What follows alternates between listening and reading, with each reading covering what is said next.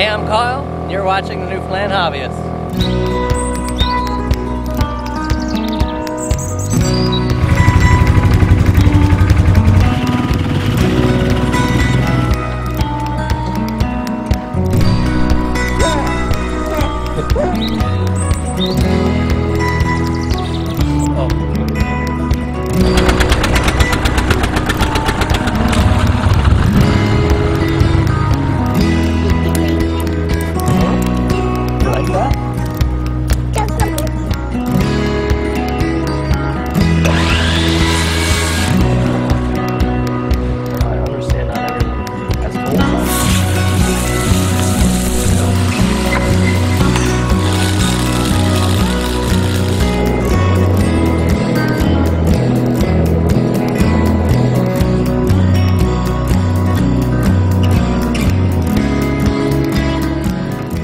Newfoundland Hobbyist is sponsored by paulsfinest.com, Mid-Island Motorsports located in Springdale, wildmedkits.ca, and Robinson's General Store located in Middle Arm.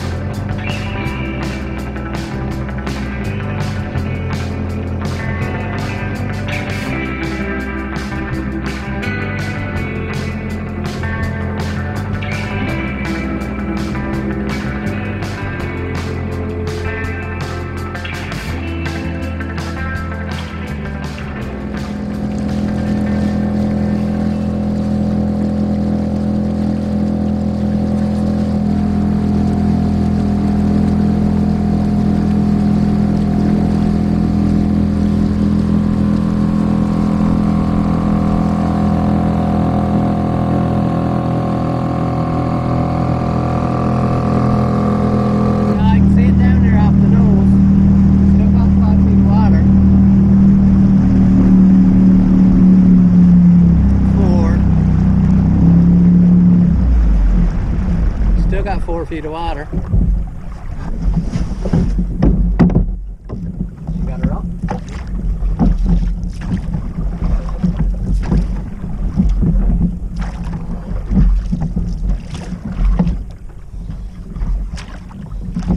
I don't know if there's anywhere where there's a little more water.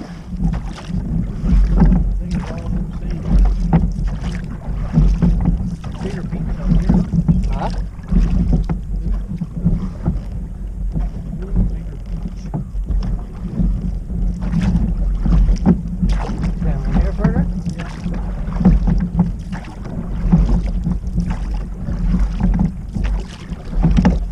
Oh yeah, I should have just ran the function, yeah.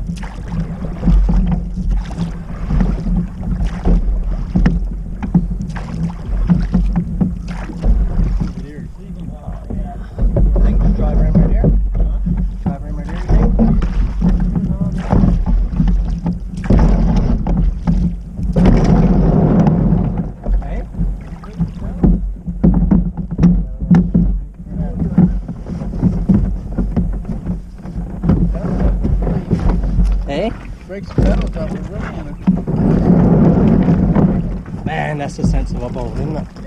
See there on the screen as well what's going on there? Okay. Seems like it's I'm going to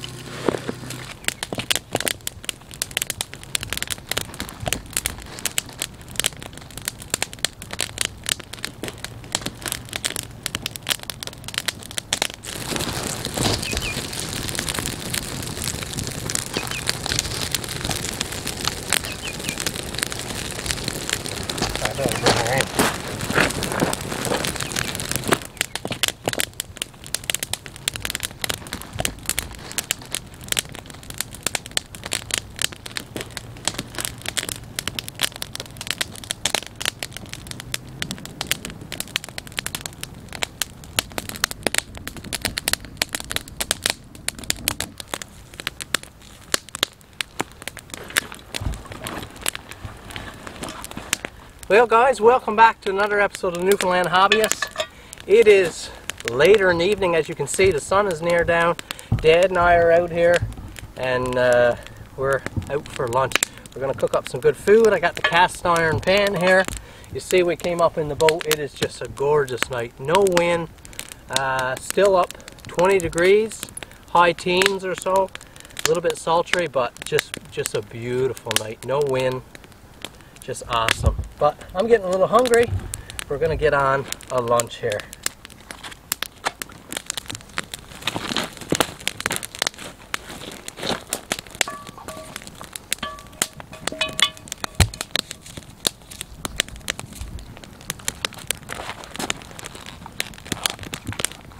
Got that custom knife here that we built last year for the Newfoundland Hobbyists. You know, that's the beautiful thing about having a real special heirloom quality knife, and that's something that I've held on to ever before I got into knife making, is having a tool, an axe, a knife or something like that, that is with you, that is your knife, that is your axe. I love the idea of having a grandfather pass down his shotguns that has been on too many hunts to count with him, or a knife that he's skinned a dozen or 2 dozen moose with over decades of hunting. To me, that's so special. Now, the design saw I'm using is actually quite traditional. I'm going to build something that's called, some people call it a puko. I think it's similar to a Tommy knife, some people call, and that is you have a nice straight back blade, very simple. Nice long straight edge, probably around a 4-inch blade length or so, and then you cut into a reduced tang.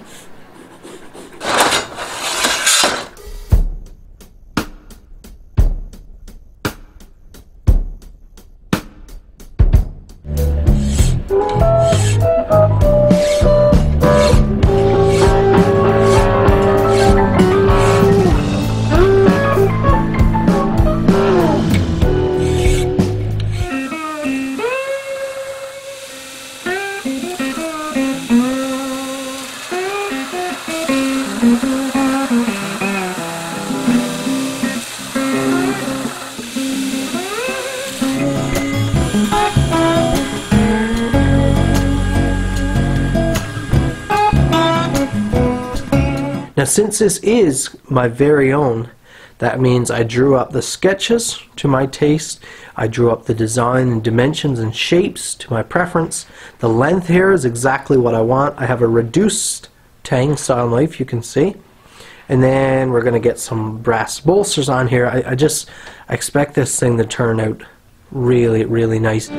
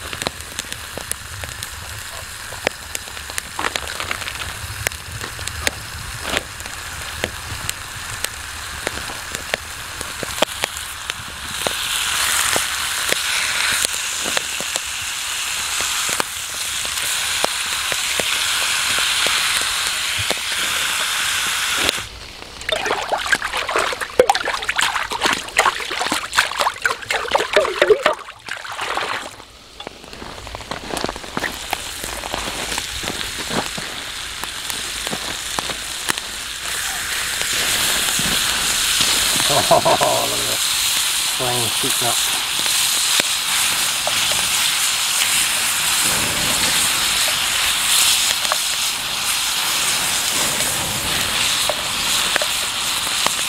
That's where I go.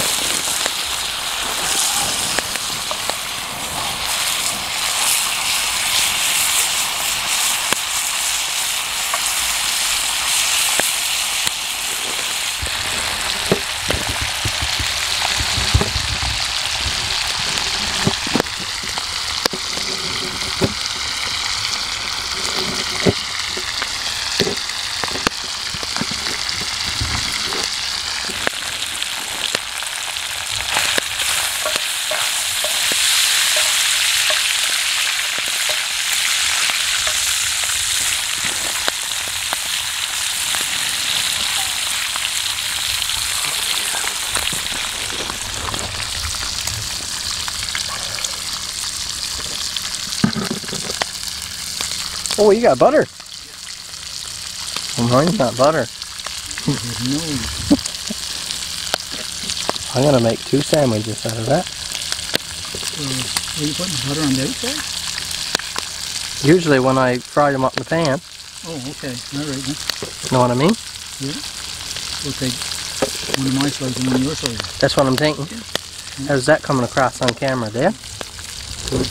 Good? Excellent.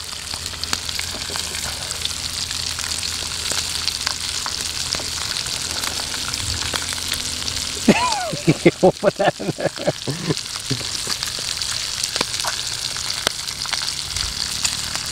Hope your hands are clean.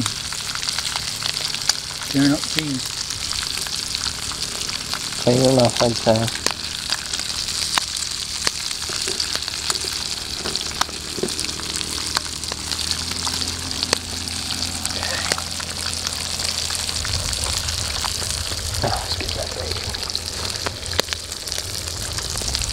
Did you bring any gloves?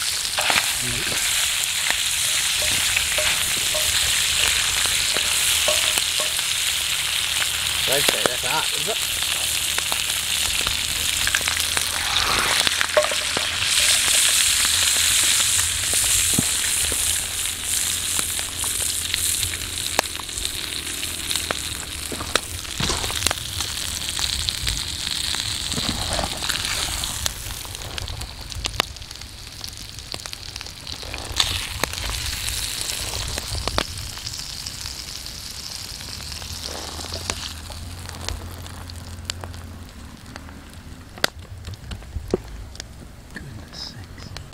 That's sensible, huh?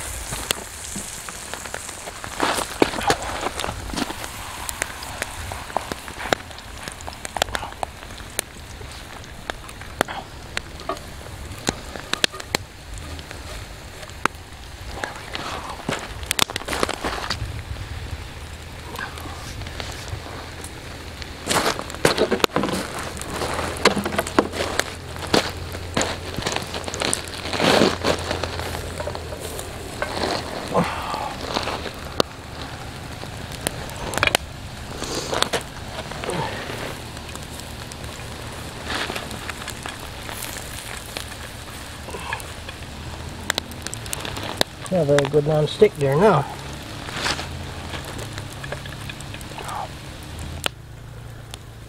Wow. Don't look too bad to me. No.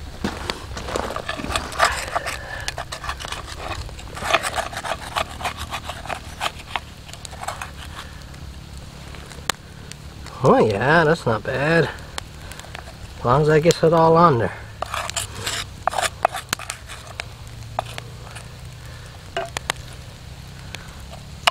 Okay.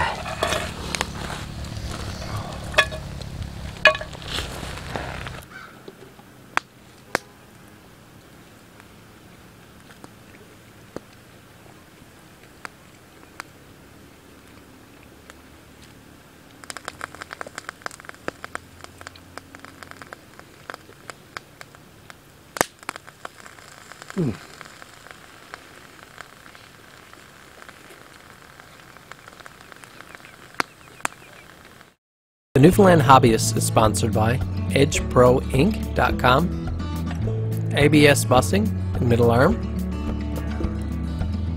By the Sea Inn and Cafe located in Kings Point, and Noble's Timber Mart with locations in Springdale and Bay Verte.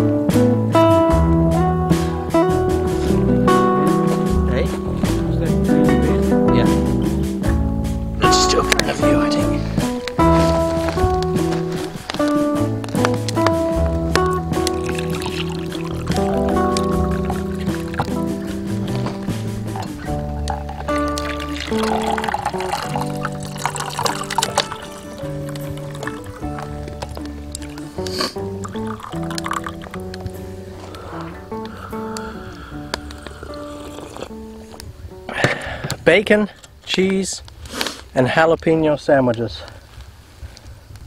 They're not the tidiest, but man, they are good.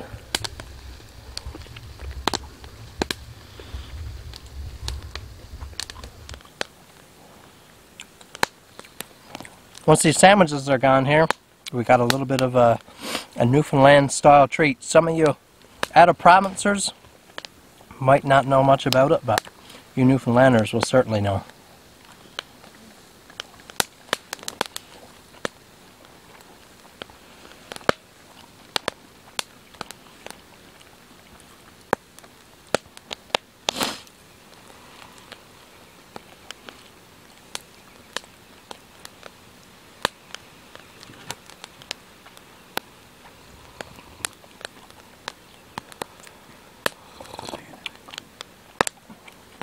That tea is better than sandwich, isn't it? Oh, that tea is just to die for.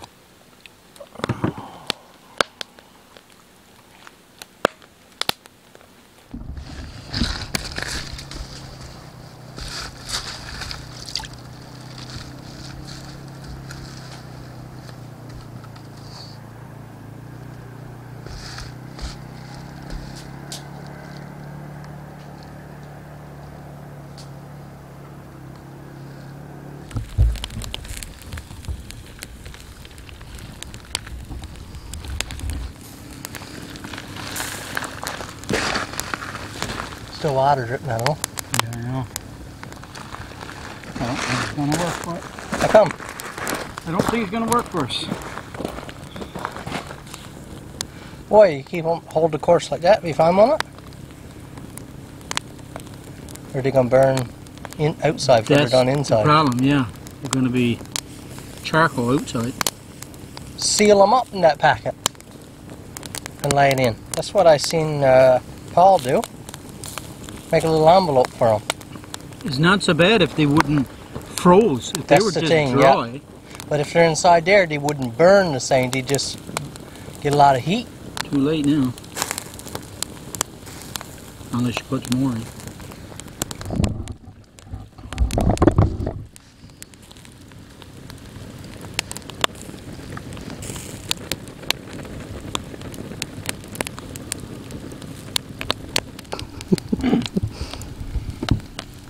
I don't know where you see that in that.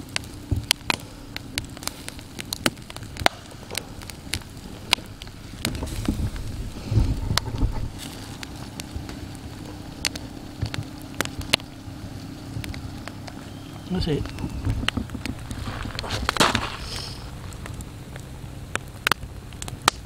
Okay. I'll just reheat them a little bit.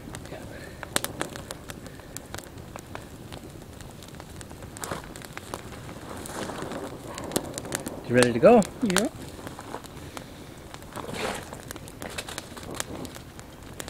Dried capelin. Taken right out of our waters here locally.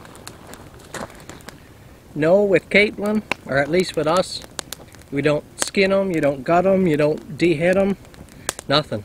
They're just dried just like they come out of the water, and you roast them and eat them whole, or we always did. I would eat the heads and all.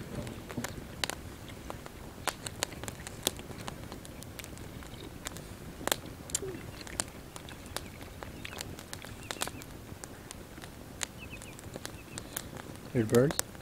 Mm-hmm.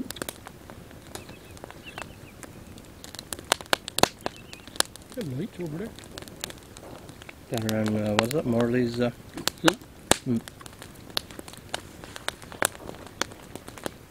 Hot in there. Well, we're just about done here, guys.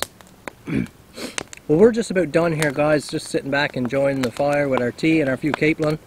And it has been a wonderful evening. I hope you've enjoyed this episode. I hope you learned something, or at least I hope you're entertained. As always, a big thank you to the sponsors who make this show possible.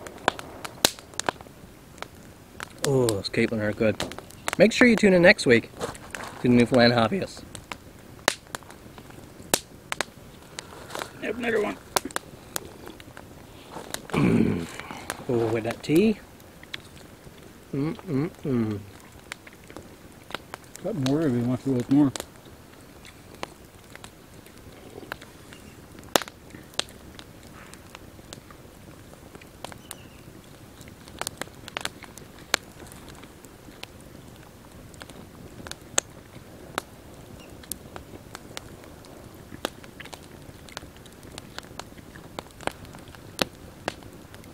I say there's people down there that have seen this up here tonight now and wondering what in the world is.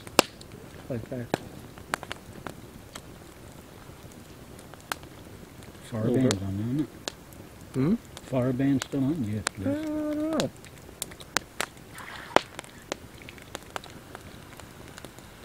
Telling you to wake up one morning, this all burned over. I guess we won't. I'll kick this all out in the water before we get out of this, huh? Yeah, oh yes. I wonder if I can tip that up there. You what? Wind's starting to pick up. It's not good. Funny how quick it changes, eh? Just from nothing to, look at the breeze just coming out of the fire, kick right up.